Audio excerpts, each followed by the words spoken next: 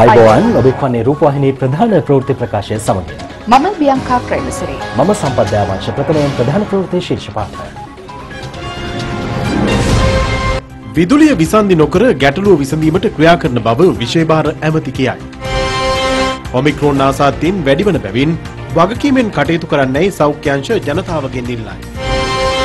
කෘෂි නිලධාරීන්ගේ සහාය නොමැතිව සරු අස්වනු ලැබූ ගම්පහ ගොවීන් සාර්ථක වගාවක් කරගන්නට කාබොනික පෝර ප්‍රමාණවත් තියෙන එක අපි තරයේ විශ්වාස කරනවා. කනකාටුකර කාරණයක් තියෙන්නේ අපිට කිසිදු සහායක් මේ වෙනකන් රාජ්‍ය නිලධාරීන් අපිට මේවට ලැබිලා නැහැ. ශිෂ්‍යත්ව විභාගයේදී පාසල් කිහිපයක සිදු වූ බව කියන ගැටලුව පිළිබඳ විමර්ශන. ඌරුබොක්ක සජබ විරෝධතාව මැද ගැටුමක්. සමේ පැහැ වෙනස් කිරීමට භාවිත කරන ආලේපන පිළිකාකාරක විය හැකි බව වෛද්‍යවරු පවසති. පිළිකා තත්ත්ව පවා ඇති වෙන්න පුළුවන්. කැනඩාවේ උද්ධමනය දශක 3කට පසු උපරිම මට්ටමට.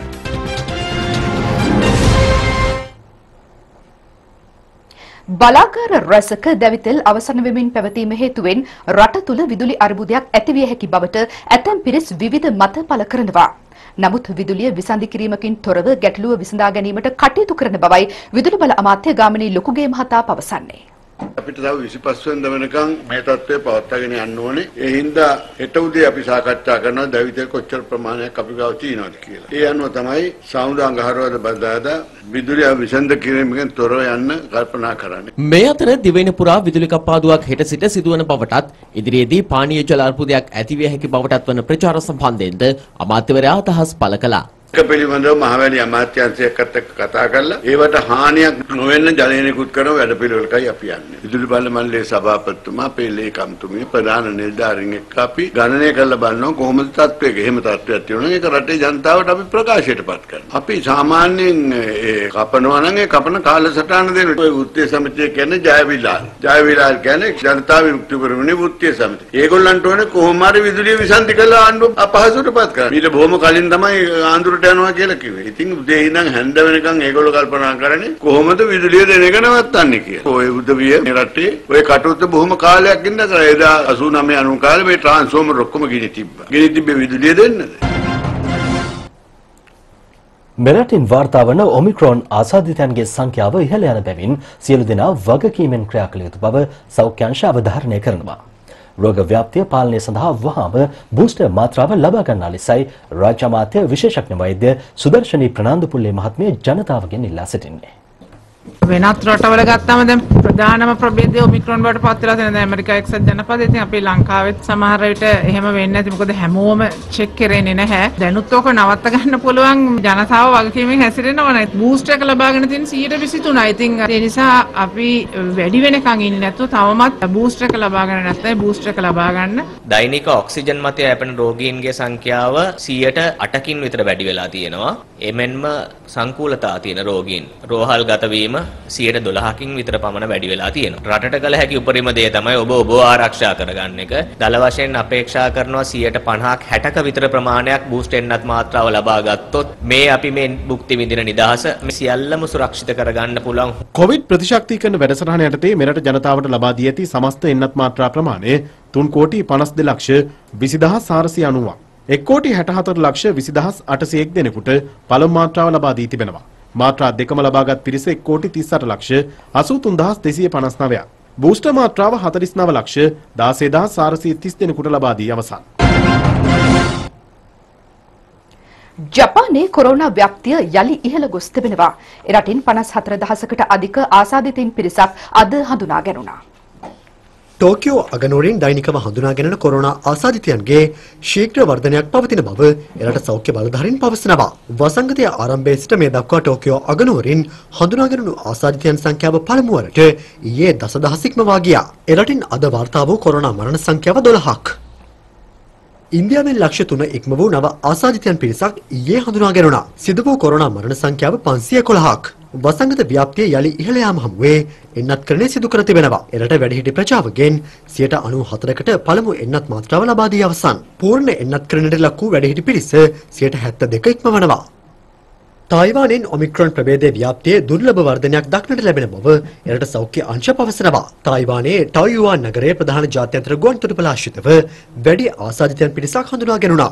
වසංගත ව්‍යාප්තිය මැඩලීමට සෞඛ්‍ය ආරක්ෂිත ක්‍රමවේද දැඩි කිරීමටයි තායිවාන රජය පියවරගෙන ඇත්තේ. එරට පොදු ප්‍රවාහන සේවාවලදී ආහාර පණ ගැනීම තහනම් කිරීම, සිද්ධස්ථානවලට පැමිණෙන පිරිස් සීමා කිරීම වැනි නව ක්‍රමවේද ඊට ඇතුළත්.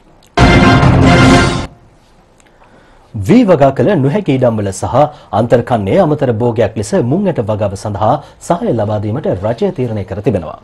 ජනාධිපති ගෝඨාභය රාජපක්ෂ මැතිතුමා මෙම තීරණයට එළඹ තිබෙන්නේ ගොවි ජන සංවර්ධන දෙපාර්තමේන්තුවේ රාජකාරී කටයුතු නිරීක්ෂණයේදී ලද තොරතුරු සැලකිල්ලට ගනිමිනුයි. ඒ අනුව මුන් වගාවට අවශ්‍ය බීජ ලබා ගැනීමට ගොවි ජනතාවට මූල්‍ය සහනාධාරයක් ලබා දෙන ලෙස ජනාධිපතිතුමා කෘෂිකර්ම අමාත්‍යාංශයට උපදෙස් ලබා දී තිබෙනවා. ඒ වාරි පහසුකම් අවම වීම මත යලකන්නේ වී වගා කළ නොහැකි වගා බිම් හා අන්තර්කන්නේ අමතර භෝගයක් ලෙස මුන් වගා කිරීම සඳහායි.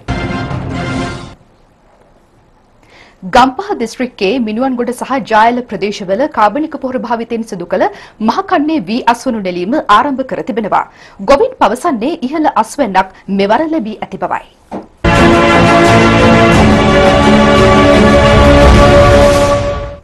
මිනුවන්ගොඩ බුරලපිටිය ගල්කරඳ වෙල්යායෙහි අස්වනු නෙලීම ඊයේ සිදු කෙරුණා. සම්බා, රතුනාඩු, දුරුප, මඩතවාලු, පච්චපෙරුමල්, කුරුළුතුඩ සහ සුවඳල් වැනි දේශීය සහල් මෙවර එහි වගා කර තිබෙනවා. සම්පූර්ණම කාබනික පොහොර යටතේ මේ වගා කරලා තියෙන්නේ. බලන්න පුළුවන් මේ ගහේ පඳුරු කීයක් තියෙනවද, වී කරල් කීයක් තියෙනවද. රසායනික පොහොර අත්‍යවශ්‍ය වෙන්නේ නැහැ. සාර්ථක වගාවක් කරගන්නට කාබනික පොහොර ප්‍රමාණවත් තියෙන එක අපි තරයේ විශ්වාස කරනවා. අපි සාර්ථකව පෙන්නලා තියෙනවා මේ මහකන්නේදී වී වගාව කරන්න පුළුවන් කාබනික පොහොර යටතේ. මේ රජය ගෙනියපු වැඩසටහන් ඔස්සේ තනිකරම කාබනික පොහොර තමයි මේවට යෙදුවේ. ඒකෙන් අද සාර්ථක ප්‍රතිඵලයක් ලබා ගන්න බව පේනවා. නමුත් ඉතින් කනගාටුකර කාරණයක් තියෙන්නේ අපිට කිසිදු සහායක් මේ වෙනකන් රාජ්‍ය නිලධාරීන් අපිට මේවට ලැබිලා නැහැ. ඇවිල්ලා බලලා හොයලවත් නැහැ. අද මේ වෙනකොටත් අපේ ඇනිකට් එකේ දොරවල් 4ක්ම දිරලා කඩලා ගිහිල්ලා තියෙනවා. බොහොම අමාරුවෙන් ඒවට වැලි කොට්ට ගහගෙන ඔයකුත් ප්‍රශ්න ඔස්සේ තමයි වතුර ගෙනල්ලා මේවා අද මේ තත්ත්වයට කරගෙන යන්නේ. ඉතින් පුළුවන් තරම් අපි ඉල්ලා සිටින්නේ රජයේ නිලධාරීන් අපිව දැනුවත් කරලා බලලා හොයලා කරනවා නම් අපිට ගොඩක් දේවල් කරගන්න පුළුවන්. මේ අතර ජායල ගොවිජන සේවා බල ප්‍රදේශයේ පිහිටා ඇති දකුණු බටගම වෙල්යායෙහිද ඊයේ අස්වනු නෙලීම ආරම්භ කර තිබුණා. පැවිදි පක්ෂය තුළ පිරිසක් මේ අවස්ථාවට එක්ව සිටියා.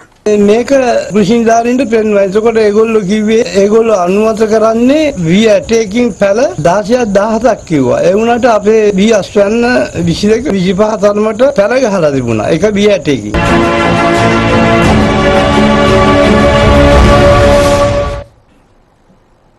ඊයේ පැවති පස්වෙනි ශ්‍රේණියේ ශිෂ්‍යත්ව විභාගයේදී පාසල් කිහිපයක සිදු වූ බව කියන ගැටලුව පිළිබඳ විමර්ශනය කරන බව විභාග කොමසාරිස් LMD ධර්මසේන මහතා පවසනවා. යම් වරදක් සිදු ඇතනම් ඊට සාධාරණ ක්‍රියාමාර්ග ගන්නා බවයි ඔහු පවසන්නේ. විභාග මධ්‍යස්ථාන 2943කදී සහ විශේෂ මධ්‍යස්ථාන 108කදී පහ ශ්‍රේණී ශිෂ්‍යත්ව විභාගයේ ඊයේ පැවැත්වුණා. විභාග මධ්‍යස්ථාන කිහිපයක කාර්ය මණ්ඩල නිසි වේලාවට ප්‍රශ්න පත්‍ර ලබා නොදුන් බවට චෝදනා එල්ල වී තිබෙනවා. එම අඩු වේලාව දරුවන්ට ලැබෙන පරිදි කාලය දීර්ඝ කර නොමැති බවයි පැවසෙන්නේ.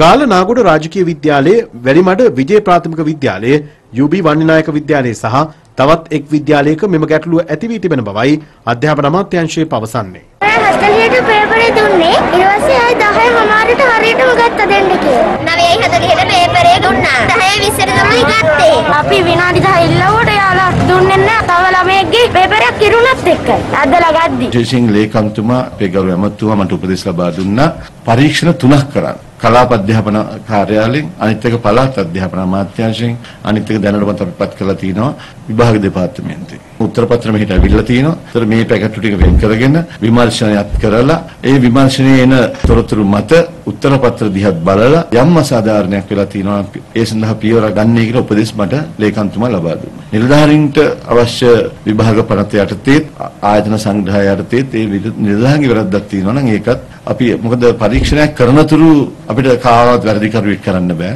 නිවැරදි කරුවෙක් කියලා කියන්න බෑ. අපි පරීක්ෂණයෙන් පස්සේ තමයි ඒ තීරණ ගන්නෙ. විපක්ෂ නායක සජිත් ප්‍රේමදාස මහතා සහභාගී වූ විරෝධතා රැලියක් හා පාගමනක් මාතර ඌරුබොක්ක නගරයේදී අද පැවැත්වුණා. ඊට සහභාගී වූ පිරිස අතර ගැටුම්කාරී තත්ත්වයක්ද ඇති වුණා. බඩු මිල ඉහළ යාමන සහ ආණ්ඩුවට විරෝධය පළ කිරීමටයි එම පාගමන සංවිධානය කර තිබුණේ. මාතර කොටපොළ මාර්ගයේ පෙළපාලියෙන් පැමිණි පිරිස ඌරුබොක්ක බස් නැවතුම් පලාසල රැලියක්ද පැවැත්වුවා. ඒ අතරතුර බීමත්ව කලහකාරී ලෙස හැසිරුණු විරෝධතාකරුවන් දෙපිරිසක් අතරයි ගැටුම ඇති වුණේ. කෙසේ වෙතත් පොලිසිය මැදිහත්ව ගැටුම සමතයකට පත් කළා. දෙදෙනෙකු පොලිස් භාරයට ගැනුණා.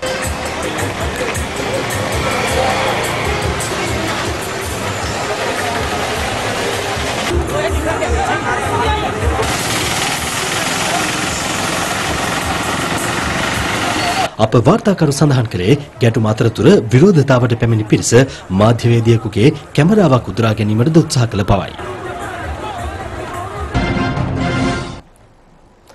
වර්තමාන දේශපාලන තත්ත්වය පිළිබඳව පක්ෂ විපක්ෂ ජනතා නියෝජිතයන් පළ කළ අදහස් කිහිපයක් දැන්.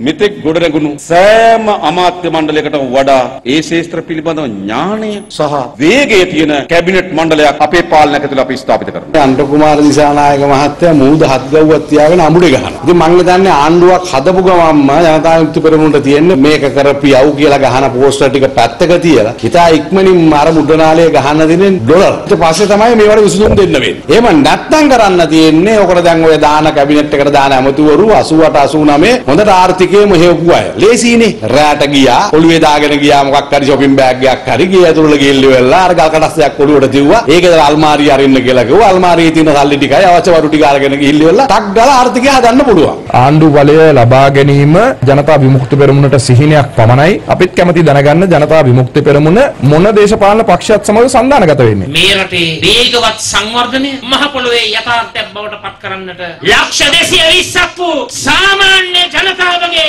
අයිතිය සුරකින්න සමගි ජන බලවේග ආණ්ඩුවකට සියලුම දෙනා සූදානම් වන්නේ කියලා මම මේ අවස්ථාවේ ප්‍රකාශ කරනවා. ඒ කියන්නේ සජිත් ප්‍රේමදාස මහත්තයාගේ පැත්තෙන් ජනාධිපතිලා මම දැක්කා මොකද්ද ජනාධිපති කාර්ය සාධන බලකායකුත් හදලා තිබ්බා මොකද්ද අංශයකට. මනක් කල්පිත සිහින ලෝකේ ඉන්න ජනාධිපතිවරු ඒවදී සිහින පවණයි. මේ අවුරුදු 3 තුල ශාල වගකීමින් යුතුව අපේ ආණ්ඩුව අරන් ගිහිල්ලා මේ ප්‍රශ්න විසඳලා ඊළඟ සැරේත් අපේ ආණ්ඩුවක් තමයි එන්නේ 2025 පස්සෙත් කියන එක මම කියන්න කැමතියි. විදේශ විනිමය ඉපිය හැකි කර්මාන්තවලට අවශ්‍ය උපරිම සහාය ලබා දිය යුතු බව අමාත්‍ය විමල් වීරවංශ මහතා පවසනවා. ඔහු මේ බව කියා සිටියේ ශ්‍රී ලංකා ඇඟලුම් අපනයනකරුවන්ගේ වාණිජ්‍ය මණ්ඩලයේ 26 වැනි වාර්ෂික මහසභා රැස්වීමට එක්වෙමින්.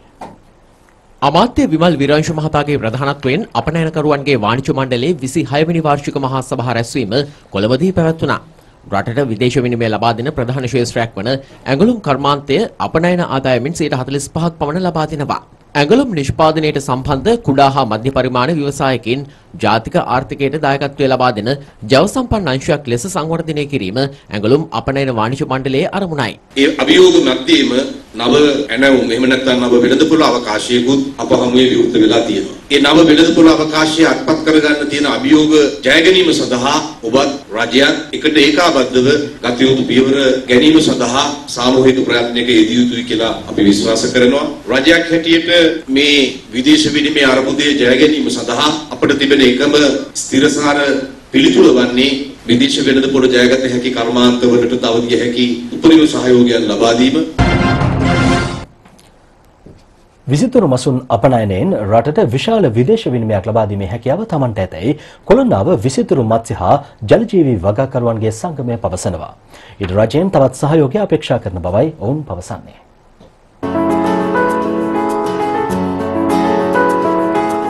පසුගිය දෙවසර තුල කොරෝනා වසංගතයත් සමග සුරතල් මසුන් අපනයනය සඳහා බාධා පැමිණියද ඊට රජයේ මැදිහත් වීම ලැබීම හේතුවෙන් බාධාවකින් තොරව මත්ස්‍ය අපනයන ව්‍යාපාරය කරගෙන යාමට හැකි වූ බවයි කොළොන්නාව ප්‍රාදේශීය ලේකම් කොට්ටාසේ විසිතුරු මත්ස්‍ය වගකරුවන් පවසන්නේ. කොළොන්නාව ප්‍රාදේශීය ලේකම් බල ප්‍රදේශය තුල 60කට වැඩි විසිතුරු මත්ස්‍ය වගකරුවන් පිරිසක් මෙම ව්‍යාපාරයේ නිරතව සිටිනවා. ලෝක වෙළඳපොලේ මෙරට විසිතුරු මත්ස්‍යයන් සඳහා ඉතා හොඳ ඉල්ලුමක් පවතින බවයි මෙම මත්ස්‍ය වගකරුවන් පවසන්නේ. තාක්ෂණික දැනුම හා උපදෙස් ලබා දීම සිදු කරන්නේ කොළොන්නාව ප්‍රාදේශීය ලේකම් කාර්යාලය හා ජලජීවී වගා සංවර්ධන අධිකාරියක්වයි. එමෙන්ම දැනට විසිතුරු මත්ස්‍ය ව්‍යාපාරයේ යෙදී සිටින මෙන්ම ඊට එක්වීමට බලාපොරොත්තු වන අයටද ආධාර මුදල් ලබා ගැනීමට හැකිවන පරිදි ජලජීවී වගා සංවර්ධන අධිකාරිය විසින් සහන පැකේජයක් හඳුන්වා දෙනු ලැබුවා.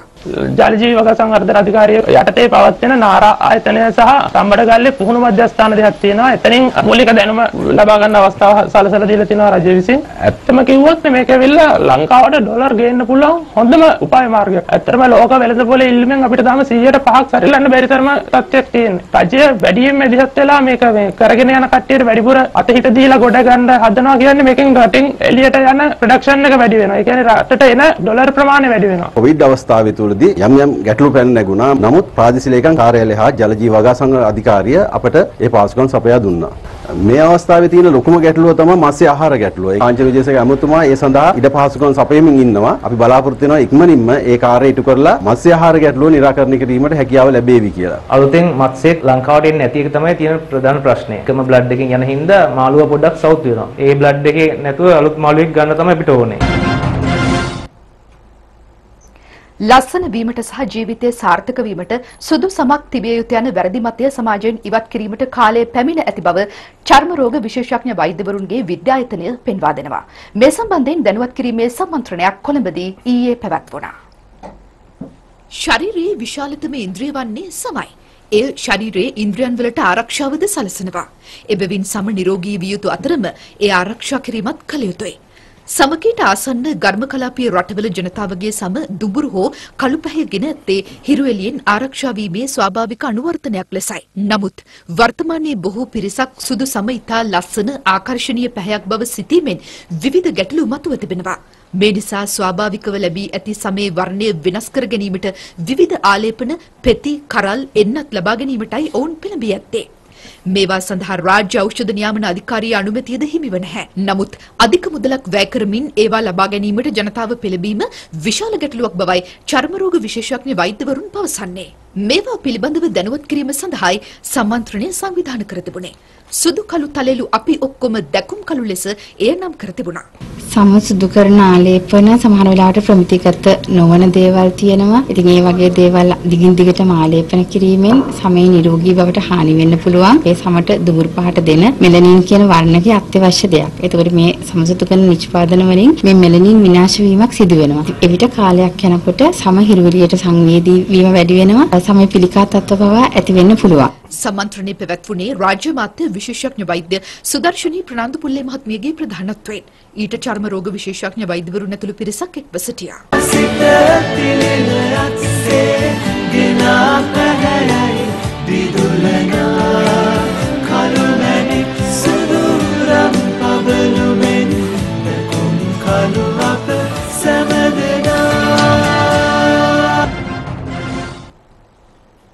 විරාමයකින් අනතුරුව බලාපොරොත්තු වන තවත් ඩබල් වෙලා යන ප්‍රවෘත්ති. එක රටක් එක නීතියක් සඳහා වූ ජනාධිපති කාර්යසාධක බලකාය දකුණු පළාතේ අදහස් විමසීම ඊයේ සිදු කෙරුණා. ඒ දික්වැල්ල ප්‍රාදේශීය ලේකම් කාර්යාලය ශ්‍රවණාකාරයේදී මෙහිදී මාතර දිස්ත්‍රික් ශාසනාරක්ෂක බල මණ්ඩලයේ ලේකාධිකාරී පූජ්‍ය පරදුව ජිනරත්න ස්වාමීන් වහන්සේ පැවසුවේ සියලු දෙනාටම සමානව සලකන නීතියක් සකස් විය යුතු බවයි. ආගමික නියෝජිතයන් සහ වතු කම්කරු පිරිසද සිය යෝජනා ලිඛිතව හා වාචිකව ඉදිරිපත් කළා. අතීතයේ ශ්‍රී ලංකාව එක නීතියක් යටතේ ක්‍රියාත්මකවද විවිධ ආක්‍රමණ සමගය වෙනස් වුණා. මේ තත්ත්වය වෙනස් කර එක රටක එක නීතියක් ස්ථාපනය කිරීමට ජනාධිපතිතුමා ගන්නා උත්සාහය ජිනරත්න හිමියන් මෙහිදී ඇගයීමට ලක් කළා. දකුණු පළාතේ ජනතාව අද තංගල්ල දිස්ත්‍රික් ලේකම් කාර්යාලයේදී කාර්යසාධක බලකායට කරුණු ඉදිරිපත් කළා. කාර්යසාධක බලකායේ සභාපති රාජකීය පඬිත පූජ්‍ය ගලබොඩාතේ ඥානසාර හිමි සහ මහාචාර්ය ශාන්තිනන්දන විජේසිංහ නීතිඥ සංජය මාරඹේ එරන්ද නවරත්න පානි වැවලගේ යන මහතුරු සහ ලේකම් ජීවන්ති සේනානායක මෙනවිය ඇතුළු පිරිසක් මේ අවස්ථාවට එක්ව සිටියා. රැකියා අවස්ථා සංඛ්‍යාව ඉහළ නම් වන්නේයි අගමැතිතුමා මෙරටට පැමිණි දකුණු කොරියානු ජාතික සභාවේ කතානායකවරයාගෙන් පසුගියදා ඉල්ලීමක් කළා. මෙරටින් දකුණු කොරියාවට යන ශ්‍රමිකයන් පිළිබඳ කොරියානු සමාගම් දක්වන්නේ යහපත් ප්‍රතිචාරයක්. පසුගිය වසරේ විශිෂ්ටතම සේවකයාට හිමි සම්මානය හිමි වූයේද ශ්‍රී ලාංකිකයෙකුටයි. මීට දසවසරකට පමණ පෙර කොරියාවට පැමිණි ජනක සම්පත් මදනායක මහතා මේ වන විට සේවය කරන්නේ දකුණු කොරියාවේ සිග්නූස් ප්‍රෙසිෂන් සමාගමේ. ඔහු පසුගිය වර්ෂයේ එම සමාගමේ විශිෂ්ටතම සේවකයාට හිමි රන් සම්මානයෙන් පුද ලැබුවා. මෙම සමාගම වාහන කොටස් නිෂ්පාදනය කරන ලොව ප්‍රමුඛතම සමාගමක්. එහි සේවයේ නියුතු එකම විදේශීය මෙන්ම ශ්‍රී ලාංකිකයා වන්නේද මදනායක මහතායි. සම්මානයට පාත්‍ර වීමෙන් අනතුරුව තම පාලනාධිකාරිය ශ්‍රී ලාංකික ශ්‍රමිකයන් සම්බන්ධයෙන් විශේෂ අවධානය යොමු කර ඇතැයි ඔහු සඳහන් කළා. රටවල් 16කට වැඩි විදේශ ශ්‍රමිකයන් අතරින් මේ දක්ෂතාවයේ කැපවීම නිසාම ශ්‍රී ලාංකිකයන්ට ඉතාම ඉහළ පිළිගැනීමක් කොරියානුවන් තුළ තිබෙනවා. ඇතැම් සේවකයන්ගේ දක්ෂතාවය පිළිබඳ කොරියානුවන් විස්මයට පත් වෙනවා. කොළඹ වරාය නගරයේදී ලබා ගන්නා පුද්ගලික ඡායාරූප සහ වීඩියෝ දර්ශන සඳහා ගාස්තු ගෙවිය යුතු බවට සමාජ මාධ්‍යයේ පළවන වාර්තා අසත්‍ය බව කොළඹ පෝර්ට් සිටි ව්‍යාපෘති සමාගම පවසනවා. වරාය නගරයේ නැරඹීම සඳහා අදත් විශාල පිරිසක් පැමිණ සිටියා. කොළඹ වරාය නගරයේ සැහැල්ලු යාත්‍රාංගණයේ ඉදිරිපස පදික මන්තිරුව ජනතාවට විවෘත කෙරුණේ පසුගිය 10 වෙනිදායි. දිනපතා උදෑසන 9 සිට පසුරු 6 දක්වා ජනතාවට නොමිලේ වරාය නගරයේ නැරඹිය හැකියි. ඒ ජනතාවට විවෘත කිරීමෙන් අනතුරුව ඡායාරූප සහ වීඩියෝ දර්ශන සඳහා විශාල ඉල්ලීම් සංඛ්‍යාවක් ලැබී තිබෙනවා. ඒ අනුව පෞද්ගලික උත්සව වාණිජමය ඡායාරූප සහ වීඩියෝ දර්ශන සඳහා ගාස්තු ක්‍රමවේදයක් හඳුන්වා දී ඇතැයි එම සමාගම පවසනවා. කොළඹ වරාය නගරයට පැමිණෙන ජනතාවගේ ආරක්ෂාවට සහ සිදුවන ඉදිකිරීම් සැලකිල්ලට ගනිමිනුයි නව ගාස්තු ව්‍යුහය හඳුන්වා දී ඇත්තේ. ඒ ජනතාවට සිදුවන බාධා අවම කිරීමේ අරමුණින් මුදල් ගෙවා සිදු කරන ඡායාරූප සහ වීඩියෝ දර්ශන ලබා ගැනීම පෙරවරු 9ට පෙර හෝ වෙනත් සුදුසු වේලාවක යොදා ගත හැකියි. තම පෞද්ගලික ජංගම දුරකථන හෝ කැමරා මගින් කොළඹ වරාය නගර පරිශ්‍රයේ ඡායාරූප, වීඩියෝ හෝ සෙල්ෆි ඡායාරූප ලබා ගන්නා පුද්ගලයන්ට මෙම ගාස්තු ක්‍රමවේදයේ අදාළ නොවන බවයි ව්‍යාපෘති සමාගම අවධාරණය කරන්නේ. පිළිගත් ජනමාධ්‍ය හා සමාජ මාධ්‍ය ආයතන වලට වාණිජ නොවන ප්‍රවෘත්ති සහ කාලීන තොරතුරු සඳහා අදාළ අංශවලින් නිසි අවසරය ලබා ගැනීමෙන් අනතුරුව මුදල් ගෙවීමකින් තොරව ඡායාරූප හෝ වීඩියෝ දර්ශන ලබා ගැනීමේ හැකියාව පවතිනවා. සෙල්ෆි ගන්න තහනම් කියලා මම හිතන්නේ. ඔව් අපිත් ඕන තරම් ගත්තා. දැන් අපි ගත්ත ෆොටෝස් ටික. නිකන් සෙල්ෆි ගන්න දේ මම මොකුත් කිව්වේ නැහැ. ඉතින් ගැවුවා මොකුත් කවුරුත් කිව්වේ නැහැ මොකුත්. ෆොටෝ ගහන්නනේ මේ වගේ තැනකට එන්නේ නේ. කිසිම තහනමක් නැහැ. ඕන හැටිය කට්ටිය එනවනේ ෆොටෝ ගන්න. දැන් මෙතනට ආවට පස්සේ අපිට අපේ ෆ්‍රීඩම් එක තියෙනවා. කවුරුත් මේ ෆෝන් එකෙන් ෆොටෝ එකක් ගන්න එපා කියලා නැහැ. සංවර්ධන පුවත් කිහිපයක් දැන්. කොළොන්නාව මැතිවරණ බල ප්‍රදේශයේ නව නිවාස 22ක් ඉදිකිරීමේ ව්‍යාපෘතියක් ක්‍රියාත්මකයි. මේ යටතේ නව නිවාස දෙකක් ඊයේ ජනතා හිතට පත් කෙරුණා. තවත් නිවාස 20කට මුල් ගල තැබුණා. ඒ නිවාස සංවර්ධන අධිකාරියේ සභාපති දුමින්ද සිල්වා මහතාගේ ප්‍රධානත්වයෙන් වවුනියාව දිස්ත්‍රික්කයේ ගම්මාන 505ක ජීවත් වන අඩු ආදායම්ලාභී පවුල්වල ජීවන තත්ත්වය නගා සිටුීමේ ව්‍යාපෘතියක් ක්‍රියාත්මකයි. සත්ත්ව පාලනයේ අත්කම් භාණ්ඩ නිෂ්පාදනයේ පේශකර්ම බතික් කර්මාන්තයේ තල්ලාශ්‍රිත නිෂ්පාදන මීට ඇතුළත්. හිඟුරගුඩ ප්‍රාදේශීය ලේකම් කොට්ටාසේ නව ශක්ති අමුණ හා ඇල පද්ධතිය කඩනමින් සම්වර්ධනය කරනවා. ඒ වාරි සෞභාග්‍ය ජාතික වැඩසටහනට සමගාමීවයි. වැය කෙරෙන මුදල රුපියල් කෝටියකට ආසන්නයි. ගොවිපවුල් 275කට මින් ජලය සැපේනවා. තවත් දේශීය පුවත් කිහිපයක් ලුහුඬෙන්. සන්දිවේලේ සිරිදයන්ගල් ප්‍රදේශයේ ගල් ගුහාවක් තුල සංගවා තිබූ මෙරට නිෂ්පාදිත තුවක්කු 8ක් සොයාගැනුණා. ඒ විශේෂ කාර්ය බලකා සමාජිකයන් සිදු කළ මෙහෙයුමකදී සැකකරුවන් සොයා පරීක්ෂණ ක්‍රියාත්මකයි. පේරාදෙණිය ගැටමේ රාජෝපවනාරාමයට පැමිණි ජනාධිපති ලේකම් ගාමිණී සෙනරත් මහතා පූජ්‍ය කැප්පෙටියාගොඩ සිරිවිමල නාහිමියන් බැහැදක සුවදුක් විමසා ආශිර්වාද ලබා ගත්තා. නවනිපියුම් ප්‍රදර්ශනයක් සහ සහතික පත්‍ර ප්‍රදානයක් අමාත්‍යනාමල් රාජපක්ෂ මහතාගේ ප්‍රධානත්වයෙන් ගම්පහදී පැවැත්වුණා. නවනිපියුම් මෙලිදැක් වූ ගම්පහ බණ්ඩාරනායක සහ කොළඹ දේවි බාලිකා විද්‍යාලයේ සිසු සිසුවියන් මෙහිදී ඇගීමට ලක් වුණා. යගිරල පැනියාවල මූකලාන නිවර්තන වනාන්තරයේ සුරකීමේ හුස්ම වනරෝපණ වැඩසටහන ඊයේ ආරම්භ කෙරුණා. ඒ රාජ්‍ය මාත්‍ය විමලවීර දිසානායක මහතාගේ ප්‍රධානත්වයෙන් රුක් රෝපණ වැඩසටහන ආරම්භ කෙරුණේ වලල්ලා විට කඩදොර රක්ෂිත ප්‍රදේශයෙන්. මේ සංවිධානය කරනු ලැබුවේ වනජීවී සහ වන සංරක්ෂණ අමාත්‍යාංශය විසින්. කොවිඩ් රෝගයේ වැළඳී මියගිය වෛද්‍ය අතුල කහඳලියනගේ මහතාට පින් අනුමෝදන් කිරීමේ පින්කමක් නාරාහින් පිට අභයාරාමේදී අද පැවැත්වුණා. කොළඹ විශ්වවිද්‍යාලයේ කුලපති අභයාරාමාධිපති පූජ්‍ය මුරුත්තෙට්ටුවේ ආනන්ද හිමියන්ගේ අනුශාසනා පරිදි එය සංවිධානය කෙරුණා. ශ්‍රී ලංකාවේ පළමු කතානායක වූ ප්‍රන්සස් මොළබුරේ මහතා ජීවත් වූ මාකඳුරු වලව්ව සහ වැඩිහිටි නිවාස ගොඩනැගිල්ල අලුත්වැඩියා කර නැවත වැඩිහිටි නිවාසය ආරම්භ කිරීම වෙනුවෙන් පරිත්‍රාණ ධර්ම දේශනයක් ඊයේ පැවැත්වුණා. ඒ මාකඳුරු වලව්ව මුදලින්දු අමරසේකර වැඩිහිටි නිවාසයේදී ගොඩනැගිල්ලේ අලුත්වැඩියා සිදු කරනු ලැබුවේ සමස්ත ලංකා බෞද්ධ මහා සම්මේලනය මගින්.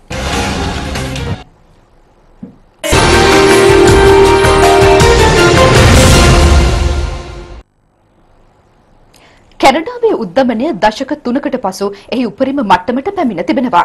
එරට පාරිභෝගික මිල දර්ශකය 4.8ක ඉහළ අගයක් කරා ළඟා වී ඇති බවයි වාර්තා වන්නේ. කොරෝනා වසංගත ව්‍යාප්තිය හමුවේ මෙම තත්ත්වය උග්‍ර වී තිබෙනවා. එරට ජනගහනයෙන් 57%ක බහුතරයක් පවසන්නේ ආහාර සහ අත්‍යවශ්‍ය ද්‍රව්‍ය ලබා ගැනීමෙන් සිය දෛනික ජීවිතය ගත කිරීම අපහසු වී ඇති බවයි. 2019 වසරේ එවැනි තත්ත්වයකට පත් වූ කැනේඩියානුවන් පිරිස සමස්ත ජනගහනයෙන් 36%ක්. එරට රජයේ සංඛ්‍යාලේඛන ඒජන්සියක් සිදු කළ සංගණනයකදී ඊට සම්බන්ධ වූ පිරිසෙන් 29%ක් පවසන්නේ ඉදිරි මාස 12 තුළ එරට ජීවත් වීමේ හැකියාව තවදුරටත් අසීරු වන බවයි. රට තුළ භාණ්ඩ හිඟයක් මතුව තිබෙනවා. වෛරස් ව්‍යාප්තිය පාලනයට එන්නත් කරන්නට ලක් නොවූ සැපයුම් ට්‍රක් රථ රියදුරන්ට ඇමරිකාවේ සිට කැනඩාවට ඇතුළු වීම තහනම් කිරීම පවතින තත්ත්වය උග්‍ර වීමට හේතුවක්. එරට බැංකු ලබන සතියේ පොලි අනුපාත වැඩි කිරීමට අපේක්ෂා කරන බවද විදේශ වාර්තාවල සඳහන්. අග්‍රාමාත්‍ය ජස්ටින් ට්‍රූඩෝ පවසන්නේ තත්ත්වය සමනය කිරීමට රජය හැකි උපරිම ක්‍රියාමාර්ග ගන්නා බවයි.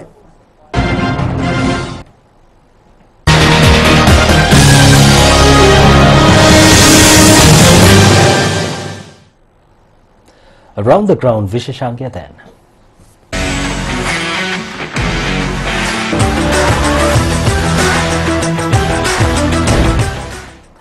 සුජාන් ශ්‍රී ලංකාවේ පාපන්දු ක්‍රීඩාව වර්තමානයේ තියෙන තත්ත්වය ගැන ඔබ මොකද හිතන්නේ? ඇත්තටම අපි ජාතික කණ්ඩායමක් විදිහට අපි හොඳ වර්ෂයක් තිබ්බ 2021 අවුරුද්ද. ඉතින් අපි තරඟාවලි 3කට සහභාගී වුණා. ලෝකුසාන දෙවන ගෲප් ස්ටේජ් එක ඒත් එක්කම අපි සාෆ් එකට සහභාගී වුණා. ඒත් එක්කම අවසානයේදී තිබ්බා ප්‍රයිම් මිනිස්ටර් ට්‍රොෆි එක. ඉතින් මම හිතනවා කණ්ඩායමක් විදිහට අපි හොඳ ආරම්භයකුත් අවසානයකුත් ගිය වර්ෂයේ තිබ්බා. පසුගිය වර්ෂයේ ඔබ කණ්ඩායමක් විදිහට මොන වගේ වෙනස්කම්ද කරේ?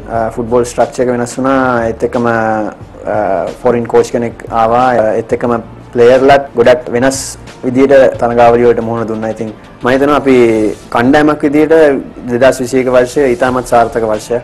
ඒ වගේමයි මේ පාපන්දු ඉහළට යෑමට ක්‍රීඩා අමාත්‍යාංශය පැත්තෙන් මම හිතන්නේ ලොකු කාර්යභාරයක් ඉටු කරනවා. සාෆේකට මිනිස්ටර් නාමල් ඇවිල්ලා ඉන්දියා එදා ගෲප් ස්ටේජ් මැචස් බලන්න. ඉතින් එයා අපිත් එක්ක ගොඩක් කතා කරලා අපිට සහයෝගය දුන්නා. ඒත් එක්කම අවසන් මහ තරඟයේත් ඇවිල්ලා කිව්වේ අපේ කට්ටිය ගොඩක් වොරි වෙලා ඉඳියේ. ඉතින් ඒගොල්ලෝ එයා කිව්වේ ඇවිල්ලා ජාතික කණ්ඩායමේ ක්‍රීඩකෙක් වෙලා කවදාවත් ඇහෙන් කඳුලක් මේව කරන්න එපා කියලා තමයි එයා කිව්වේ. ඉතින් ඒ වෙලාවෙත් ගොඩක් ලොකු ශක්තියක් වුණා. ඉතින් පාපන්දු කණ්ඩායම විදියට ඉදිරියේදී තියෙන බලාපොරොත්තු මොනවද? ලෝකෙම ජනප්‍රිය ක්‍රීඩාව ෆුට්බෝල්. ඉතින් ලංකාවේ විතරක් අපිට ඒක කරන්න අමාරු වෙයි. ඒක තමයි ලොකුම බලාපොරොත්තු. ඉතින් මම හිතනවා ෆෑන්ස්ලාත් අපිත් එක්ක ඉන්නවා මේ අවස්ථාවේ. ඉතින් ලොකු චේන්ජ් එකක් ගේන්න බලාපොරොත්තු වෙනවා. අනාගත බලාපොරොත්තු මොනවද ඔබ? අනාගත බලාපොරොත්තු කියන්නේ ඇත්තටම මේක අර කණ්ඩායම් තරඟයක්. ඉතින් මම බලාපොරොත්තු වෙනවා මගේ කාල සීමාව ඉවර වෙන්න කලින් සාෆ් කුසලානය මගේ කණ්ඩායමත් එක්ක රටට ගෙන්න එක තමයි එකම සහ අවසාන බලාපොරොත්තු වෙනවා.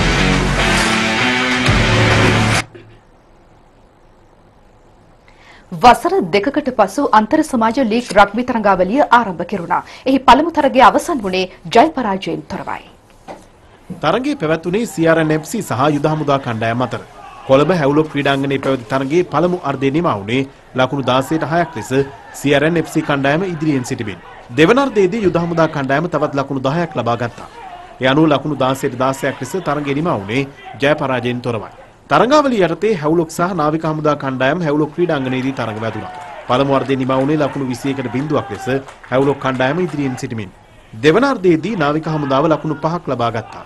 තරගය අවසන් වුණේ ලකුණු 21ට 5ක් ලෙස හැවුලොක් කණ්ඩායම ජය ගනිමින්.